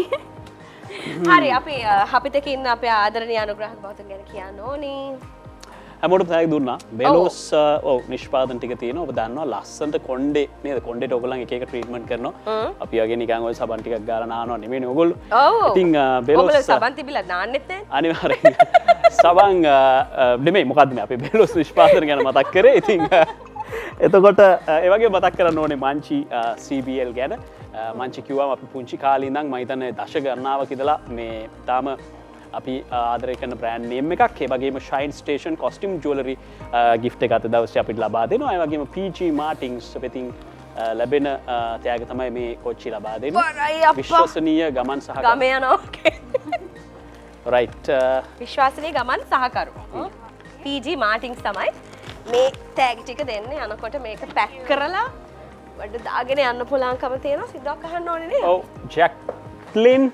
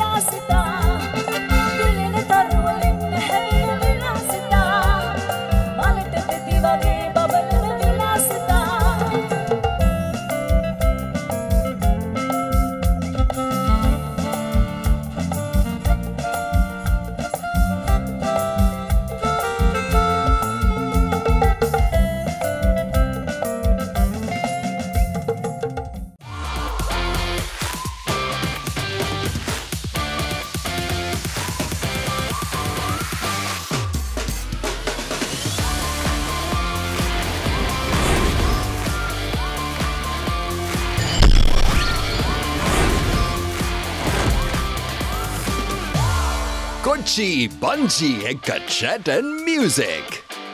දැන් අපිට ඒ ප්‍රශ්නේම අවසන් කොටස අහන්න තියෙනවා සජිත්ගෙන් මේ තාත්තා කියන්නේ සීරියස්ම නැති ඉමෝෂනල් නැති කෙනෙක් කියලා හිතන් ඉන්න පිටසකුත් ඉන්නවා. එහෙම නෙමෙයිද? තාත්තගේ ඔයා දකින හොඳම ලක්ෂණය මොනවද? සහ තාත්තගෙන් ඔයාට ආපු හොඳම ක්වොලිටි එක මොනවද? මට තේරුණා සීරියස්ම නැති මොකද්ද? සීරියස් නෑ කියලා කියනවා. ආ ඉමෝෂනල්. යා කියන්නේ සංවේදී නැති මිනිස්සෙක් වගේ පේන අපේ තාත්තා බොහොම සංවේදී පුද්ගලෙක්. මම හිතන්නේ මගේ ජීවිතේ මම දැකපු මිනිස්සු ඒ ගන්න හම්බෙලා තියෙනවා. හැබැයි මම දන්නේ දැකපු අති සුන්දරම මිනිස්සෙක් තමයි තාත්තා. තාත්තා කියලා හැටියට බලන්න නැතුව නිකන් මිනිස්සෙක් හැටියට බැලුවොත් මම හිතන්නේ මගේ ජීවිතේ මට හම්බෙච්ච සුන්දරම මිනිස්සයා. එයාගෙන් ඉතින් බොහෝ දේ ඉගෙනගෙන තියෙනවා. හුඟක් දේවල් ජීවිතේ ඒ කියන්නේ යථාර්ථය සහ ඒ මේ ඕපන් මයින්ඩ් කියන මේවා හුඟක් අපි ඉගෙන ගත්තේ තාත්තගෙන්. එයාගේ වයසත් එක්ක එයා හිතපු විදිය මම දැක්කේ හරිම මේ බොහොම යුනික් චරිතයක්. එහෙම සාමාන්‍ය තාත්තලාගේ වයසේ තාත්තලාගේ කාලේ කට්ටිය එහෙම හිතන්නේ නැහැ බොහොම හරි මේ කුහක සමාජයක් මේ දැනටත් ඉතින් ඒක තමයි ඉතින් මම හිතන්නේ අපිට ඒ කුහකත්වෙන් එළියට එන්න පුළුවන් වුණා ඒ තාත්තගේ ආభాෂය නිසා. ඒ තාත්තා හුඟක් වැඩ කරපු විදිහ අපි බලන් හිටිය දේවල් ඉතින් අන්තිමට ඔය තාත්තත් එක්ක මම හුඟක් වැඩ කරලා තියෙනවා. හැබැයි ඉතින් ඒ තාත්තා හරි කිසිම කුහක කියන දෙයක් යාර වැදලා හිතේ වක්කත එයා මන් දන්නේ එයාට යාර හිතන දේ එහෙම කරන හැබැයි එයා හරි සුන්දරම චරිතයක් සුන්දරම මිනිස්සෙක් මට හම්බෙන්නේ. ඔය තාත්තා කියපු දේවල් සම්බන්ධව දැන් කියන්නේ සමාජයේ අපි දැක්කනේ ලොකුවට කතා වෙන තැන් තියෙනවා එහෙම නේ සෝෂල් මීඩියා වල එහෙම තාත්තගෙන් සමහර අදහසක් අරගෙන ඒක එක එක විදියට ඒක හොඳ පැත්තට නරක පැත්තට දෙපැත්තට. ඒකට ඕගොල්ලන් ගෙදර කොහොමද රියැක්ට් කරාද නැද්ද? පාඩුවේ හිටියද? නෑ කරා. ඒ කියන්නේ ඉතින් තාත්තා ඉතින් අය හුඟක් ඔය ඉතින් ඔය දේශපාලන මත වාදියෝ එක එක මේවා කරනකොට එයාට ඉතින් අර බොහොම කලකිරීමක් තිබුණේ රට ගැන මේ වෙන දේවල් ගැන. හැබැයි ඉතින් ඒ කියන්නේ ඉතින් අපිත් ඉතින් ඔය අපිට බන්ට වැඩි අපේ නංගිලා හැම හුඟක් ලොකු නංගිලි මේ අපේ අම්මලා ඉතින් කියනවා ඔය වැඩි කියවන්න යන්න එපා. ඉතින් මොකද ඔය මේ ඔය තිබුණ මොනවාද කියන්නේ ත්‍රෙට් කරනවා කියන්නේ මොකක්ද මේ ඇතුළේ ඒ වගේ ඉතින් හැබැයි තාත්තිව ගණන් ගත්තේ නැහැ. හැබැයි එයා මොකද ඉතින් වරදක් කිව්වේ නැහැ නේ. ඉතින් හරි දේ එයා මේ කිව්වේ සාමාන්‍යයෙන් මේ පත්තේ තියෙන දේවල් තමයි කියන්නේ. ඔව් මෙන්න විදිහකට කිව්වේ. දැන් තාතක සින්දුවලත් එක තියෙනවානේ තාතක සින්දුවල මහා ලොකු අරුතක් තියෙනවා. අපි මේ ෆන් එකේ සින්දු කිව්වට ඒ අතර දැනිච්ච ගොඩක් දැනුණු සින්දුවක් තමයි එදා මට පෙනුනේ ඔබව හතුරෙක් වාගේ තාත්තා මට එන පුටොක්ක නේ. ඔව් අපිට ටොක්කු කාලා මියුසික් ලයින් එකක් දෙයි. ඒ ඉතින් අපේ තාත්තගේ තාත්තා ඉතින් හොඟ සරපරුස කෙනෙක්. ඉතින් ඒක මම හිතන්නේ අපි තාත්තා ඔක MS ෆර්නැන්ඩෝගේ සින්දුවක්. ඉතින් MS ෆර්නැන්ඩෝගේ සින්දුව ඔක මම හිතන්නේ තාත්තා ඔය MS අංකල් ඔය ලියලා තියෙන වෙලාවේ දැකලා ඔය තාත්තා මම හිතන්නේ එයාගෙන් ඉල්ලගත්ත සින්දුවක් ඕක. තාත්තා මට එනපු ටොක්ක දවාලේ තරු පෙනුණා. ඒ අරපු සත්තන් වලට කන් දෙක මගේ පිරුණා. ඒදා මට පෙනුනේ ඔබව හතුරෙක් වාගේ තාත්තේ. අද මට පෙනෙන්නේ ඔබ දෙවියෙක් වාගේ තාත්තේ. ඒදා මට පෙනුනේ ඔබ හතුරෙක් වාගේ තාත්තේ. අද මට පෙනෙන්නේ ඔබ දෙවියෙක් වාගේ තාත්තේ. උපේක එන්න. ඔයාගෙන් අර පොඩි නියම් පොඩි වෙනම සින්දුවක් වෙනම තාල එකක් තාත්තගේ එකක් වෙන විදිහකට අහන්න ඕනේ අපිට. 1 2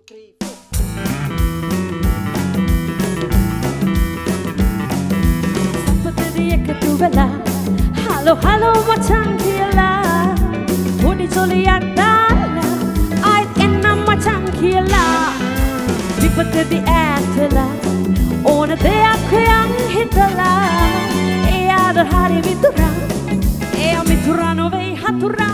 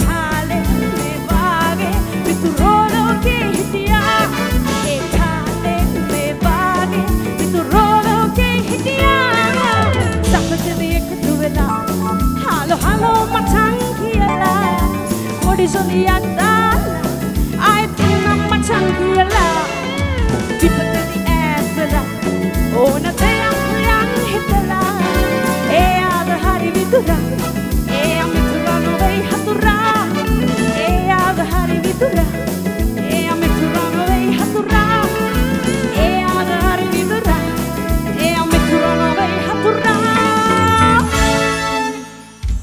වැඩස්ථාන අවසානයට කලින් හරි ඔරිජිනල් උපේකා නිර්මාණ එළියට ගන්න ලැබිච්ච එක ගැන අපේ හද පිරිමෙව්වයි.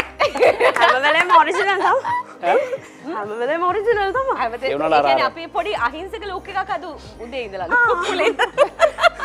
පුලේ ඉඳලාම දැක්කනේ.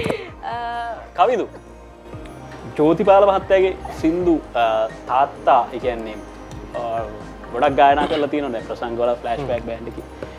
දැන් ඊට පස්සේ ඒ කියන්නේ කිංස්ලි පීරිස් නේද කිංස්ලිගෙන් පස්සේ ඔයාගෙන් බලාපොරොත්තු වෙනවානේ තාත්තා කරපු සමහර දේවලුත් ඔයත් ජෝතිපාල මහත්තයාගේ සින්දු ෆලෝ කරනවද කියනවද අවස්ථාව ලැබුණාම කොහොමද කියනවා ඔව් මොනවද ඔයා කැමති මොනවද කියන්නේ කැමතිම කියන්නේ සාමාන්‍ය ඉතින් අර එහෙම ලොකුවට නැහැ තාත්තගේ ආසම සින්දු මොකක්ද තාත්තා ගැන ඔක්කොම වාසයිද එකක් කියලා හිතේ ගොඩාක්ම දැනුණු සින්දුවක් නෑ තාත්තා එහෙම නෑ සාමාන්‍යයෙන් ඔක්කොම කියනවා ඔක්කොම වාසයිද අපි ආමුද ජෝතිපාල මහත්තයාගේ සින්දු පොඩි කොටසක් කියලා පෙන්නන්නකෝ දෙන්නකො මයික් එක කො මොහදනමති වන බමරා ලන් වී කන්නට ඔබේ ආදරේ කියයි මෙසේ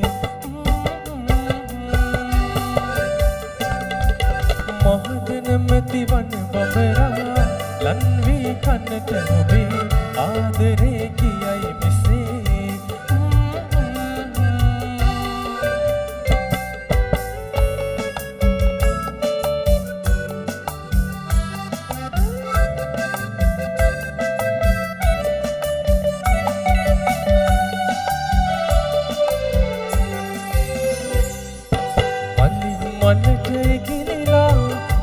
රන්නේ නැහැ මෙමා ඉකිල එන්නේ ඔයා ළඟටනේ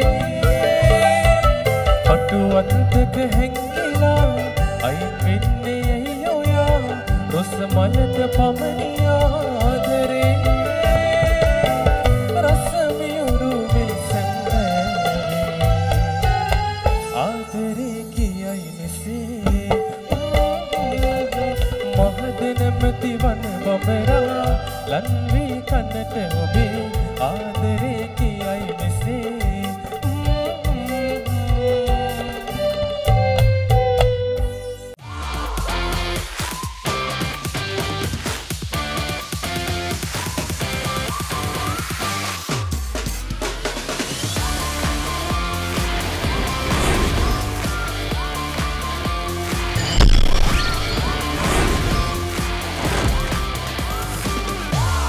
Kochi Banji Ekka Chat and Music. අද මේ ඉන්න අයගේ හෝප්ස් තියෙනවා එක එක්කෙනාගේ තමන්ගේ පැත්තෙනුත් තියෙනවානේ තියාගෙන ඉන්න. ඇත්තටම සමහරවිට හිතනවාද මේ තාත්තලා ගැනම නෙවෙයි දැන් අපි ගැනත් මොනවා හරි කතා කරන්න අපිත් ඔව්. සචිත්ගේ මොනවාද ඉස්සරහට තියෙන ප්ලෑන්ස් මොනවාද? ප්ලෑන්ස් නම් ඉතින් කියන්නේ ඉතින් තියෙනවා ඉතින් මේ මේක කියන්න කොහොමද කියන්නේ නෑ ඔයාට කරන්ට් සිටුේෂන් එක වඩා ඔයාගේ ප්ලෑන්ස් ටික කියන්න අපිට ඔයා කියන්න හැදුවේ මේ සිටුේෂන් එකේ ප්ලෑන්ස් වලට යන්නේ කියන්නේ නෑ අයියෝ එහෙම ගන්න ඉතින් මේ කරගෙන යනවා ඉතින් මමත් ඔය හොඟක් ඔය මේ මියුසික් වැඩ කටයුතු තමයි කරන්නේ මම අහන්නේ හිටියේ මම ඒක උපේකටත් එන්නම් ඩිසපොයින්ට්මන්ට් එකක් නැද්ද මේක ඇතුලේ කොහෙවත් තැනක හැපීද ටෝටලිම හැපීද මියුසික් පැත්ත ගැන දැන් මේ රටේ හැපි නෑ අපි නෑ පී එකක් දන්නේ නැහැ ඉතින් මේක ඉතින් අර එදා වේලා ඉතින් ගන්න ඉතින් මොකක් හරි කරගෙන ඉතින් මේක ඉතින් මේ ඇත්තට මහ දෙයක් නැහැ නේ ඉතින් මේක ඉතින් සාමාන්‍යයෙන් ඉතින් මොකක් හරි අර කනාවට වගේ සින්දුවක් ඉතින් වැදුනොත් ඉතින් ඒක එහෙමයි ඉතින් එතකොට මොකක් හරි ඉතින් ශක්තියක් ලැබුණොත් ඒකෙන් මොන හරි හම්බ කරන් යන්න ඉතින් මේ එහෙම ඒක වාසනාවන්ත මේ මම වාසනාවන්තයි කියලා තමයි ඉතින් තාම ඉතින් එහෙම තැනකට ආවේ නැහැ තාම ඉතින් සින්දු ටික කරගෙන යනවා ඉතින් කරනකොට ඉතින් හිතන්නේ ඉතින් කරනකොට හිතනවා මේක අනිවාර්යයෙන්ම බඩු තමයි මේක හරි තමයි කියලා තමයි ඉතින් කරන්නේ. ඉතින් එහෙම කරගෙන කරපුවා තාම හරි කියන. ඉතින් මොකක් හරි තාම ඉතින් කරගෙන යනවා. ඉතින් මේ දැන් මේ දවස් ටික කියන ඔය වැඩ ටිකක් නැවිදලා තියෙන්නේ. හැබැයි ඉතින් එහෙම මේ හැපි වෙන්න කියලා තැනක නම් ඉතින් මේක නම් එහෙම නැහැ. උපේකගේ මොකක්ද අදහස ඒ ගැන? දැන් අවුරුදු 12 ඇතුළත මේ ඊයේ පෙරේද මට අවෝඩ් එකක් හම්බුණා හොඳම ගායනයට. ඉතින් ඒක මම ගොඩාක් සතුටු වෙනවා සිග්නිස් ඒක ලැබීම සතුට වගේම කරන්න තියෙන වැඩ ඔක්කොම කඩාගෙන වැටුණා. එතකොට ආයෙ නිකන් ආයෙ මුලින් ඉඳලා නැගිටිනවා වගේ අපේ කොච්චි සංගීත කණ්ඩායම ගර්ල්ස් 4 දෙනාගේ අපි සෑහෙන වැඩ කරලා තියෙනවා. දාන්නේ කොහොමද කියන එක ප්‍රශ්නයක්. හේතුව අපි ඉන්න තත්ත්වය අපේ මිනිස්සු ඉන්න මානසිකත්වයත් එක්ක අපි කොහොමද අපේ ජොබ් එක කියන එක මිනිස්සුන්ට තේරෙන්නේ නැහැ මේ සංගීතය කියන එක. එතකොට එයාලා හිතන්නේ මේගොල්ලන් සින්දු කියනවා මේ අපි ජොලි මේගොල්ලන් ජොලි කරනවා ඒගොල්ලන් දන්නේ මේක අපේ ජොබ් එක කියන එක. සත්මානි මේ ඒක ලොකු ප්‍රශ්නයක් ඇත්තට. ඔයාට මේක ගෙදරට දැනෙනවනේ කියන්නේ තාත්තා මියුසික් කරලා හම්බ කරගෙන අවිල්ල ඔයගලන්ට උගන්වලා එහෙම වෙන්න ඇතිනේ. දැන් ඒක හොඳට මේ කාලේ දැනන්න ඇතිනේ. කොහොමද මේ තත් එක්ක ඉස්සරහට මොනවද කරන්නේ? මේ තත්ත්වෙත් එක්ක චුට්ටක් ඉතින් පස්ස ගහලා ඉන්නේ අයියේ. දැන් මම ඔය පාස්කු ප්‍රහාරයේ එන්න කලින් තමයි ෂෝස් වලට මම ඇත්තටම වැටි ආවේ. කියන්නේ ඉල්ලුම කියන්නේ මට ෂෝස් බුක් වෙන්න ගත්තේද? ඒක අර එකපාරට නතර වුණා ආපහු. ඒතර මගේ ගමන ආපහු චුට්ටක් පස්සට ගියා. දැන් ආපහු හැදිගෙන එනකොට ආයෙත් පස්සට ගියා. ඉතින් අර අක්කා කියනවා වගේ අර ඉන්න ඕන තැන නෙමෙයි දැනට ඉන්නේ. අපි අවුරුදු 4ක් 5ක් විතර පස්සට ගිහිල්ලා ඉන්නේ. හැබැයි බලාපොරොත්තු නැති කරගන්න එපා. ඔව් කොහොම හරි ඉතින් දැන් අලුත් සින්දුවකුත් මම කරන් ඉන්නවා. ඒ වගේම ඉතින් බලමු තව චුට්ටක් මේ රටේ තත්ත්වය හොඳ වෙනකන් ඉඳලා ඒ සින්දු ටික අවුට් කරන්න ඉන්න. ජැක්ලින් මම හිතන්නේ අපි හැමෝම වෙනුවෙන් සජිතය උපේකයි දෙන්න කතා කරා. ඉතින් ඇත්තටම අපිත් අර මියුසික් තමයි අපේ ගොඩක් මේන් ප්‍රොෆෙෂන් එක වශයෙන් කරන්නේ.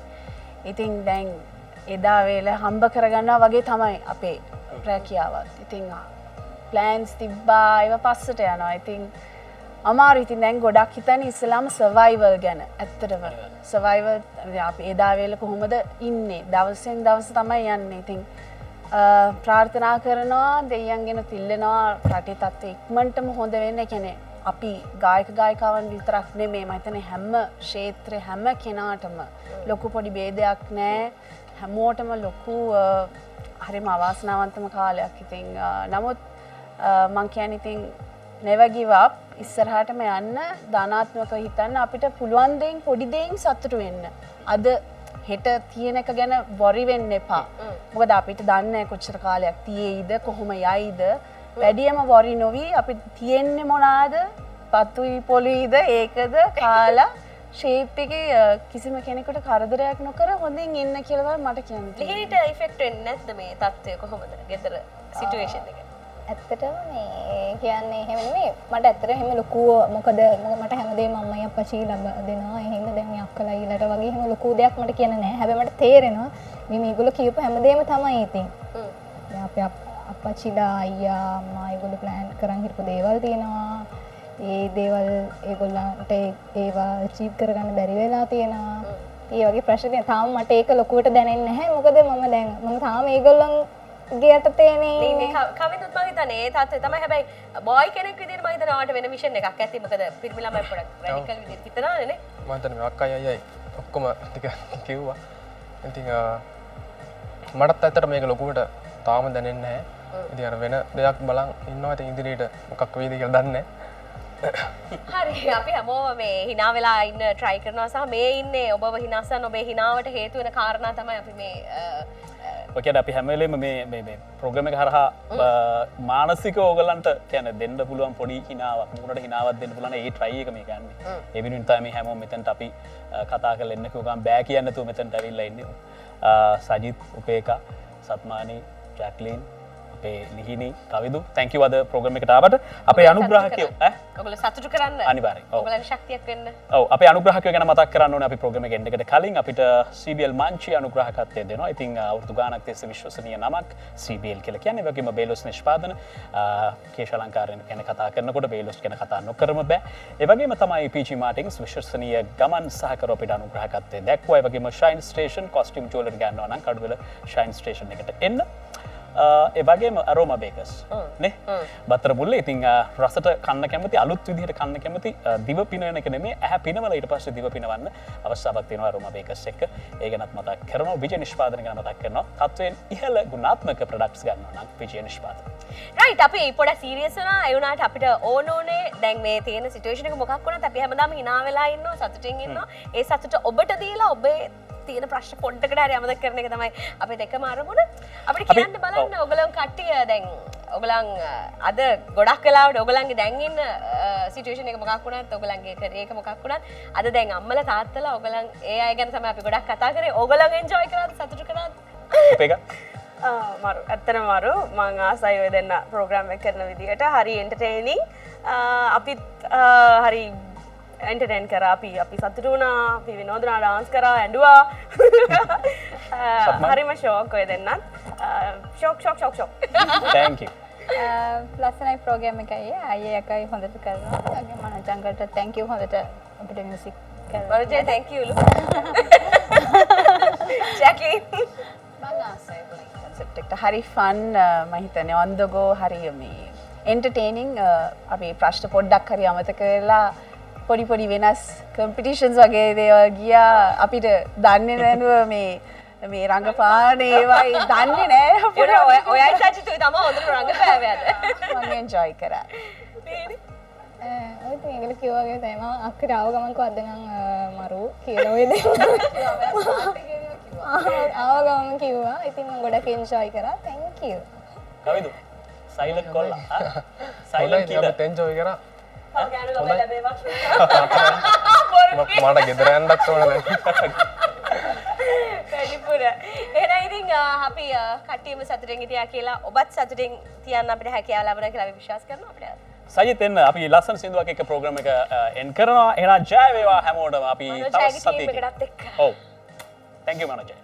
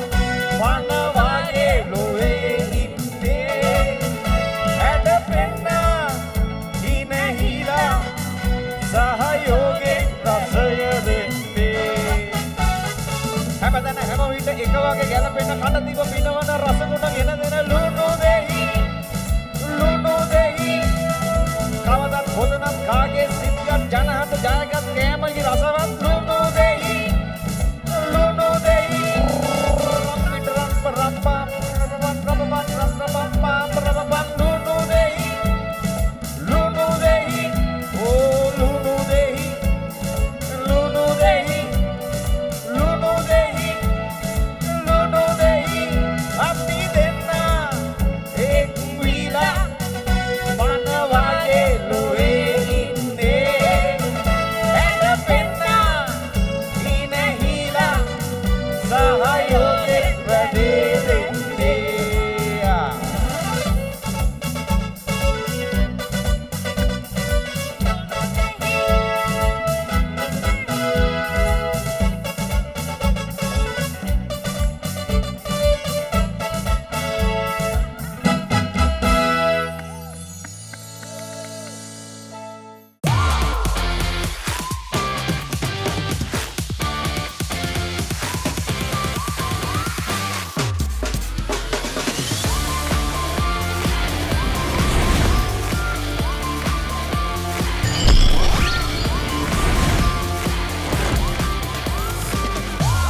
Kochi Banji Ekka Chat and Music.